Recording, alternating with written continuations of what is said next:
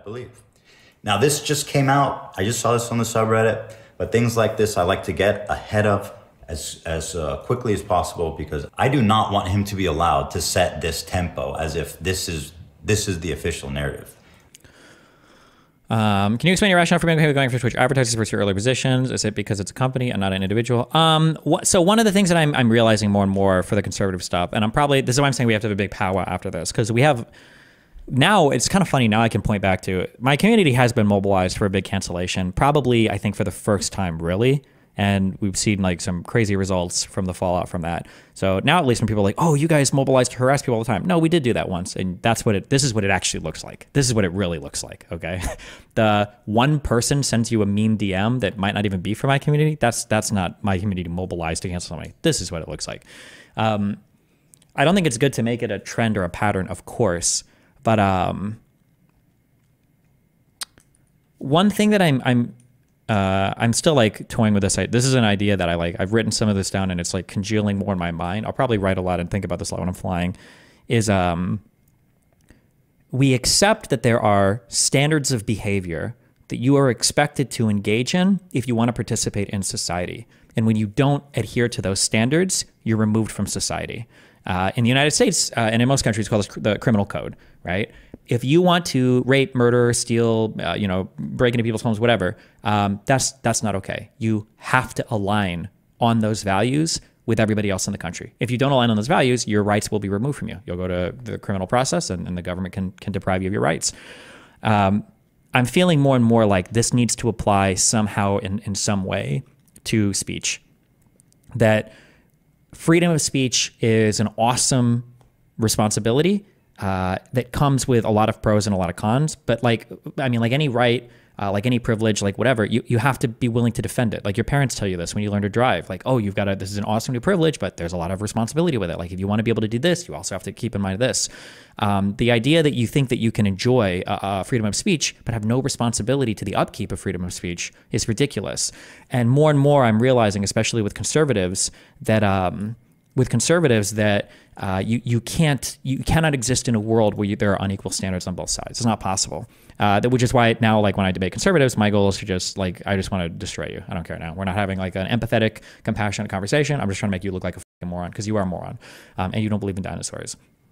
I don't know how to and then another thing is there have to be, because there needs to be, in order for people to act good, and by good I just mean act in good faith, there has to be an environment conducive to it.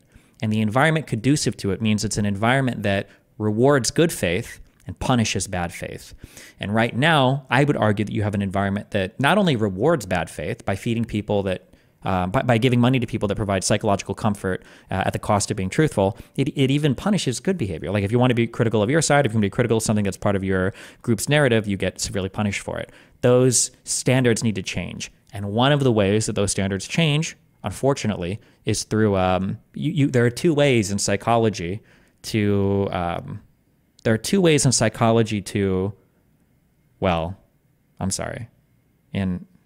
is it operant conditioning? No.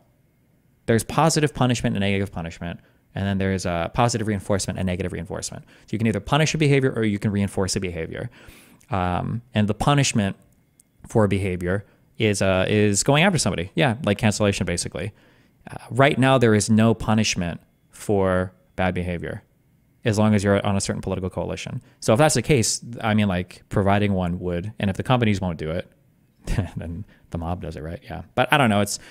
There's a lot, obviously, that I have to sort through here because I need to, there's like so many ways that it can go wrong, Destiny, this is a genuine question. Wasn't your strongest belief that you were against the type of behavior like the cancellation stuff? Yes, but you have to remember, one thing that I've always said is you have to be attached to the outcome and not the process. The reason why I don't like the mass cancellation stuff is because it's a race to the bottom. Because as soon as people start going after sponsors, well, now every time somebody has a problem, they're going to go after sponsors. They're going to try to get, you're fucked, right? It's just you don't usually want to be in a world where you're trying to target sponsors or get people banned, because now everything is fucked. But the issue is, my assumption there is the reason why you're doing that, or why you're not doing that, is because if everybody kind of plays by that set of rules, then we can all fight on a more even playing field, right? I don't want to tell everybody that tomorrow for my MMA match, I'm going to bring a knife with me, because then everybody's going to show up with knives. Now we're going to start killing each other. But if I know the other guy's coming with a knife anyway, well, fuck me. I'm not going to show up and fight barefisted. I'm probably going to bring a gun, or at least I'm going to show up with a knife, right? So the issue is that we're already at the bottom because the other side has dragged us there. And to try to rise above those standards while the other side, there is no virtue in losing fight after fight after fight, because the other side is willing to play by a different set of rules. The other side has to be forced either through government law, or through corporate or company action, or through culture change. The other side has to be forced to play by the same set of rules. You couldn't have a society where the law applies to one group of people and it doesn't apply to another group of people. We're basically living in a cyber apartheid right now, guys, okay? We have different laws than they do. So, but again, like everything I said, that there's like so much of what I just said that can be used for really bad purposes, but so I'll try to think about it more. Yeah, I don't know. One of the things that I thought about, but it's so cringe, like it would play out like very cringe, but it would be funny as fuck, but it would be cringe too, is, but also it might just be because I'm like on a big law arc because we've read so much legal shit. It would be funny to like say like, okay, well, I think that we're going after this dude's sponsors, okay? But like a sponsor requires like a digital like criminal conviction. So we have to go to criminal court for it. So we get like Turkey Tom, or we get like somebody to be like the judge on like a case, and you have to make your case to the judge and say, this is why we should cancel him. Here's the evidence. Can I convince like 6 people on our jury that we're going to fucking go after this dude's sponsors or some shit? It would just be funny to have like a formal presentation of like all the evidence, the standards we think they've broken, have somebody like evaluate. That'd be funny as fuck. But it would also be a little bit cringy. I don't know. Without some serious institutional powers, can you really affect the standards on the other side is being held to, or are you just contributing to the race to the bottom you mentioned? We're already at the bottom. I don't think we can make it worse, right? I think that right now, I think it's better than it was before. I think that one side having a standard enforced against them that's stupid is worse than both sides having a stupid standard enforced against them. Because if both sides have it enforced against them, there's a better chance that the standard will change, or at the very least, the other people will change their behavior, right? My guess is, and people forget this sometimes too, remember, the goal of punishment isn't just to ban people and kick people off, it's also to change behavior.